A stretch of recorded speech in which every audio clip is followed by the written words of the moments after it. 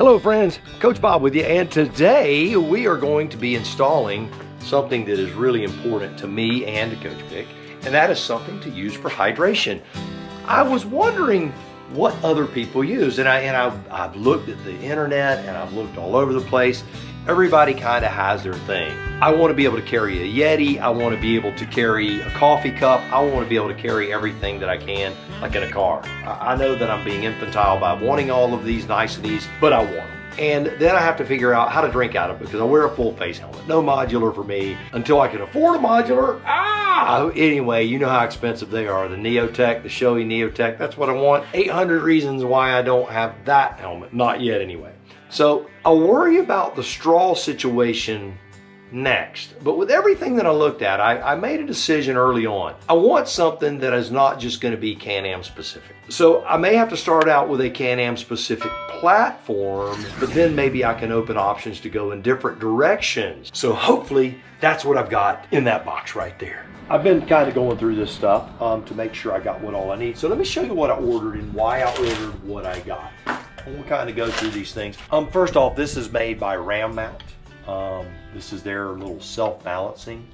I don't know that I'll really like that or not. It's going to do one thing. It's going to self-balance, or it's going to do that and sling my coffee all over me. I don't know which one it will do.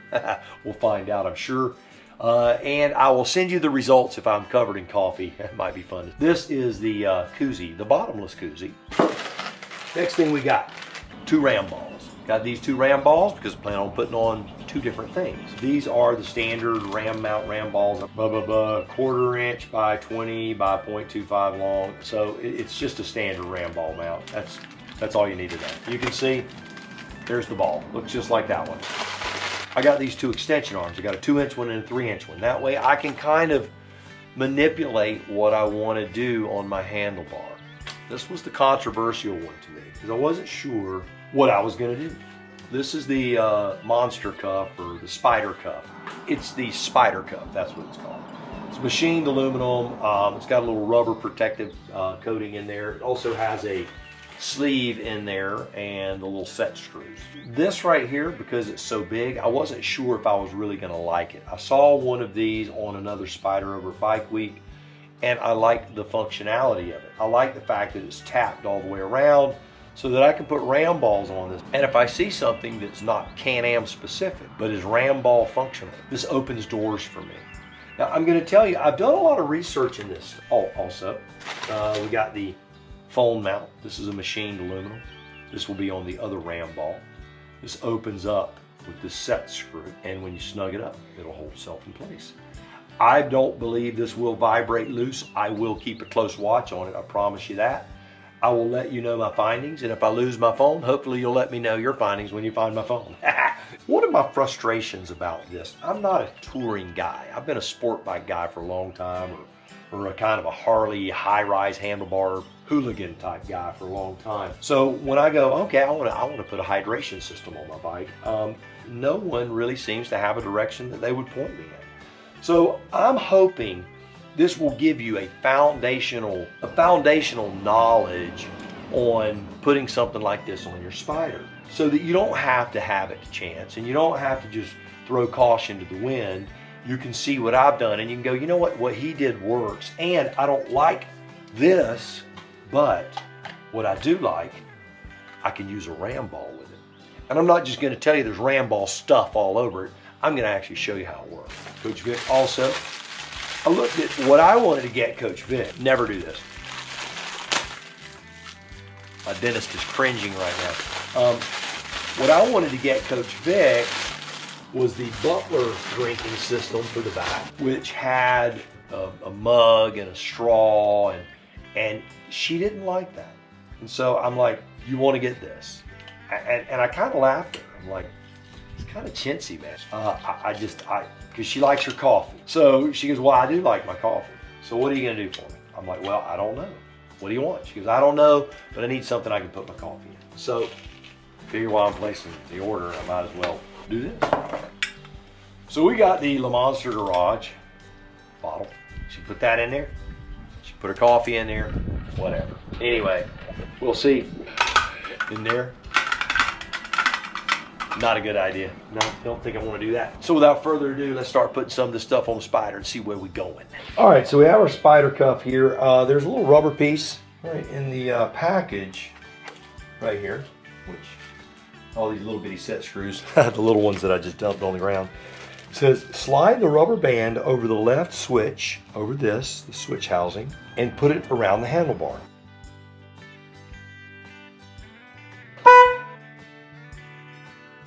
Install the SpyderCuff with drink holder to the front. The supplied set screw are to fill any unused holes. Adjust the bottle holder.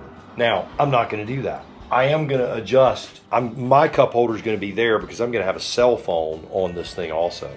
So when I tell you I kind of do things my way, I could be wrong. And I'm okay being wrong. But I'm willing to try, and I'm willing to jump out there. Now, all I'm doing right now is I'm taking these Allen screws out of here. Not a whole lot to do in this. See them right there? 4 of these screws. 2 more screws to come out. 1 more. Those little set screws I was telling you about, they're there to plug up holes, unused ram ball mount holes. Because he has, as you can see, ram ball mount holes machined and into this thing all the way around. That's what turned me on to this particular unit, was the flexibility of being able to mount things all the way around and kind of do it my way. Don't necessarily have to kind of go with the flow. I want things where I want them to be, and I'm willing to move things around and make mistakes in order to have what I want. If I'm going to ride 2,000 miles, I don't want to be, oh, well, what do I do next? I don't know what this tube is, and I don't have any idea what's in it. Oh crap! I don't want to get any Loctite on that green rag because I use that thing on body work. Now, as you'll notice, this thing, these screws where they went in, that is the front of it. Okay, and this is the back of it. The bottom will have the model of this particular unit and won't have a ram ball hole on it. So you can see this thing shaped like your handlebar. Like I said, I've never done this. You are learning with me right now. Now, after a bit of finagling, I've decided to run this thing right up next to the cluster here, and it appears that makes that notch fit really perfectly on that side.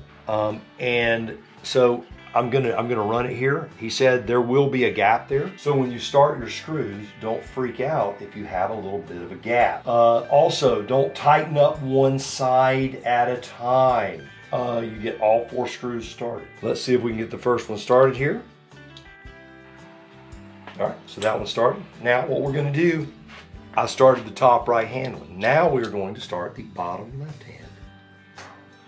Again, you don't force these things, you let the screw pull itself in, you don't press it in. If you press it in, you will cross thread it in. Okay, now top left, now bottom right. Okay, so we have a little bit of a gap, and he said as you tighten, that gap will close up. And lo and behold, guess what? It is. And it is getting, see how easy to go over tight on the bottom because you can't see. I don't want to close this gap up too dramatically quick compared to the top. So you want to kind of bend down and check your work every now and then. It's looking very nice. Very nice. I think we are about there. That just got solid down there, let me tell you. You could tell you got 2 pieces of metal pressing together now. Remember, this is a aluminum piece. You don't want to kill it. That's one of the reasons I use Loctite, because I can't kill it. I'll tell you, that does feel awfully solid. So that's all there is to mounting the SpyderCuff. So there it is. Built the holes. Hole, hole, hole, hole, hole, hole, hole. There's 7. On the bottom, there is no hole. That's how you know it's the bottom. That's what it looks like. This is the SpyderCuff only. He provides nice little set screws to go in and seal all of these threads. That way you don't get any junk in there for when you decide to put something in there in the future. I will be sealing those off as well. That's a solid piece. Now, in the words of my deceased grandmother, This is the time where you either dance a jig or pitch a shine. I'll let you figure out what that means, and we will see how easy this is. First thing we're gonna do, we're gonna have to pull out the 2 ram balls. So let's get those out. Now, most of you guys are familiar with ram balls, I think. I've used them on friends' boats and that sort of thing, but I've never really had a device of any kind that was a ram ball. So I'm thinking my phone is gonna go there, and I'm thinking the shorter arm. So let's see. Again, I've never used these things. This may be completely off. If it can sit like that, right there, there again, I don't have the ram ball tightened in because I'm just looking, I'm mocking this up. That's a little close. I may not like it there. I may try, I'm gonna try it on top. Now the beauty of this, I'm just gonna slide another ram ball here, and I'm just gonna start working around, seeing what I like, what I don't. You can mount things anywhere on this thing. And don't let anyone tell you, well, that's the only way you can do it. It's not, they're wrong. That will put the phone a little further back that way, a little high. I think I kind of like that because now with that ball, I can turn it a little bit. I think I like that. So I'm gonna go with that there for a little while. We'll see. I think I'm gonna try my drink holder in the back. I know you're gonna hate that, man. You're gonna have to reach all the way around to get to your daggum drink. Well, you may be right. And whenever I get this monstrosity put on here, you may be exceptionally right. That is a big old cup holder. Now see, coming from a guy that rides, you know, more, we'll call them Hot Wheels, that to me, this thing's ridiculous. And I'm thinking as I'm looking at this, I may do it completely different. Yeah, because let's see here what happens if I make a hard right turn, if it is there. Oh yeah, that ain't cool. So we know that ain't gonna fly. That ain't happening. Let's look at the phone mount again. Let's back it up one. What I'm looking at here, I like that even better. This gets the phone a little further away from me, and I can tilt it. Now I'm gonna tell you something you need to be careful of. You don't want to cinch that screw down so hard that it actually breaks your dang phone. Now that right there, not bad. I'm thinking now, after looking at it, thinking about loosening this, turning it like that. I would say that right there, I can still get to my reverse button. Everything is there. That is where the phone is going. Now it's to figure out where the cup is going. So let's go ahead and lock that on, and then we'll start cussing with this cup holder. 5/8.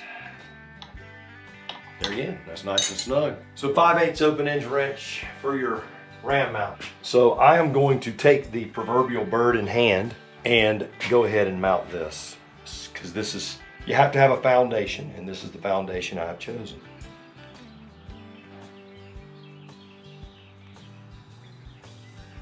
How safe do you feel with your $1,000 iPhone? I'm an idiot. That's the most stupid, irresponsible thing you could possibly do. Take a $1,000 iPhone and just hang it in the wind, baby. So as you can see, I'm going in a total opposite direction of what I initially thought I was going to do. And there's nothing wrong with that. You see why I like the idea of the SpyderCuff? Because you can literally do this. You can literally set up your own world and move things around and buy adapters for it. And you can use that sort of functionality. To me, I'm not going to make you sit through all this.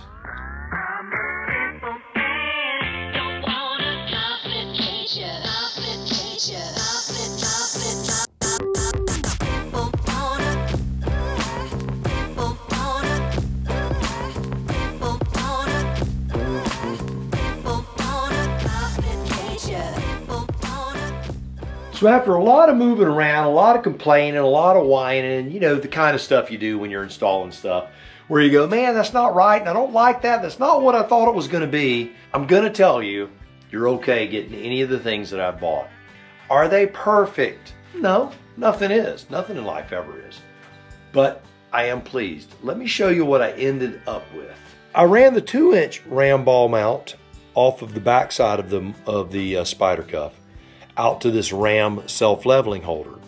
Now what I did on this, just to let you know, that screw right there, that Phillips head screw, that is what allows it to rotate fore to aft. I locked that screw down. I didn't want it rotating in that direction. it actually does work pretty well when you're riding, holding it level that way. But really, as far as that plane when the motorcycle is moving, that's the plane that I need assistance with. Also, it keeps it, if you're stopping, from creating a force that might toss that drink out. The 3-inch arm, I ran on the back side of the cuff, and I ran the 3-inch arm on the phone. I'm gonna tell you, I think that looks kind of goofy, but the phone is solidly mounted in there, and when I'm sitting as a driver, I'm about here, and for my eyes and for where my hands go, functionally, I really like it. So I may end up sticking with the 3-inch arm. I may purchase a 2-inch arm and try one, but the 3-inch is gonna be just fine. So there you have it, SpyderCuff, ram gear, that sort of thing. Hopefully this has curbed your fear and maybe given you some enthusiasm to know that you can create something like this. It's really not hard, a little bit of patience, and think outside the box. Your way is not my way, and that's okay. You run your cup wherever you want to, your phone wherever you want to, make it functional for you, and I do like the flexibility of it. Coach Vic's drink holder, which I didn't show, is just a simple clamp. You just clamp it on, that's all. You probably heard Coach Vic in the background. She goes, I'm happy. As long as I can have a cup of coffee or something in there, I'm good. She is total utilitarian on this thing. There we are.